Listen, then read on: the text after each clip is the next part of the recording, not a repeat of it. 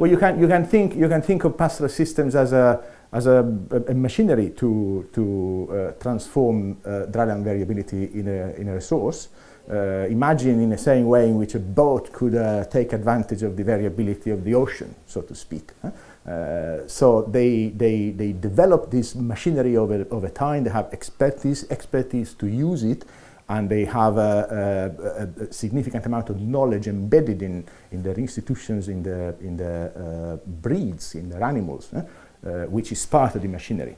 And of course, all these it encounters transformation and changes from the outside, and also, of course, from the inside, in reaction to the external changes or not.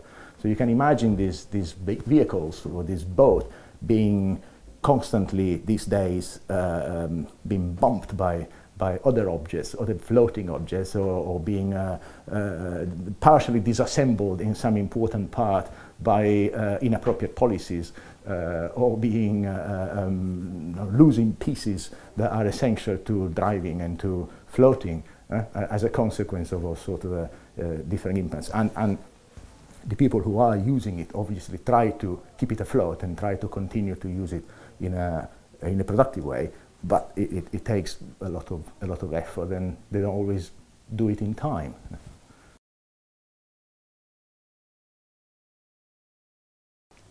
I think in three ways.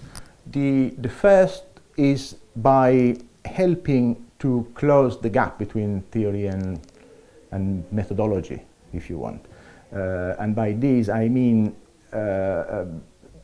helping to push forward a task that has been neglected for a long time, which is making sure that the understanding, the present new understanding of pastoral systems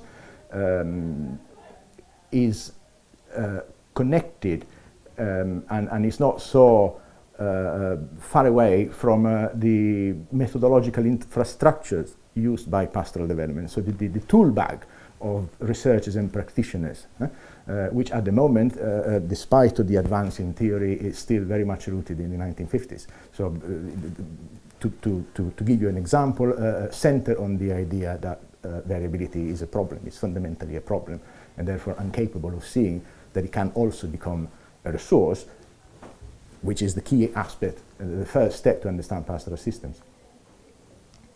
And the second way in which it can be useful is by becoming an engine of consistency in concepts and in language.